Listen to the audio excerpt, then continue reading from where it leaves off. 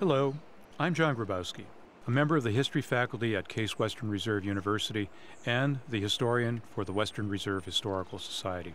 I want to walk you through the history of several neighborhoods that surround University Circle in Cleveland, Ohio. These neighborhoods have seen the best of times and the worst of times.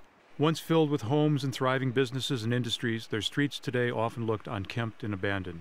The casual observer would consider them lost, but now, in the opening decade of the 21st century, there are indications that the decline can be stopped and, indeed, reversed. The latest change for the better can already be seen. More change can follow if the areas are provided with the tools to compete and survive in a new historical era. East Cleveland began its history as a farming community to the east of Cleveland. By the turn of the 20th century, it began to evolve into an upper-class and upper-middle-class residential area. One of its residents, albeit part-time, was John D. Rockefeller, whose Forest Hills estate was partly located in East Cleveland.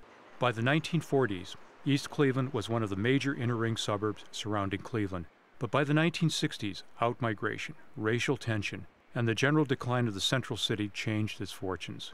By the 1990s, it had one of the highest poverty rates in the United States. Yet, while many have continued to focus on East Cleveland's woes, some have begun to see it rising again. The East Cleveland Public Library is a major factor in that renaissance.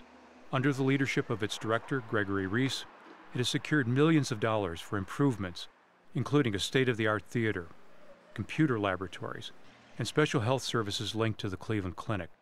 The Buckeye Woodland neighborhood purportedly was once home to the second largest concentration of Hungarians in the world, second only to Budapest. Beginning in the 1880s, tens of thousands of Magyars and Slovaks made their homes near the industries that surrounded the railroad lines to its west. But by the 1960s, the factories that once provided the jobs to sustain the community began to close or move away. As the old industrial economy waned, local businesses closed. The children and grandchildren of the immigrant generation left. An area once anchored to industrial jobs withered, and those who moved into the area faced a new economic reality. While a taste of the old Hungarian community can still be found, Buckeye Woodland is now primarily African American. But if one looks closely, particularly at the areas that border Shaker Square, one can see a new era beginning. An era epitomized by the antique shops, restaurants, and other amenities that are found in the areas. An era that is based on lifestyle rather than ethnicity or race. The Fairfax neighborhood was once Cleveland's version of Harlem. In the 1930s, nearly 95% of Cleveland's African American population had to live within the confines of what was then known as Cedar Central. Cedar, the main drag of the community, boasted stores, funeral homes, and churches, as well as an entertainment district. Its nightclubs, such as the Cedar Gardens, hosted talent such as Art Tatum, and attracted a mixed audience of African Americans and white residents from the Cleveland Heights and Shaker Heights areas. Much of that old Cedar is now gone, but its core institutions, its churches, remain. One need only visit Antioch Baptist Church to find an institution totally committed to the community, offering a variety of services based on its faith mission and the needs of that community. In the late 19th century, the area around Huff Avenue, on the east side of Cleveland, evolved into a fashionable residential neighborhood. Following World War II, Huff went through a rapid change. In 1950, 5% of its residents were non-white. 10 years later, 74% of the population was African American. Realty agencies fostered panic selling, and landlords maximized profit by converting single-family homes into rooming houses and tenements.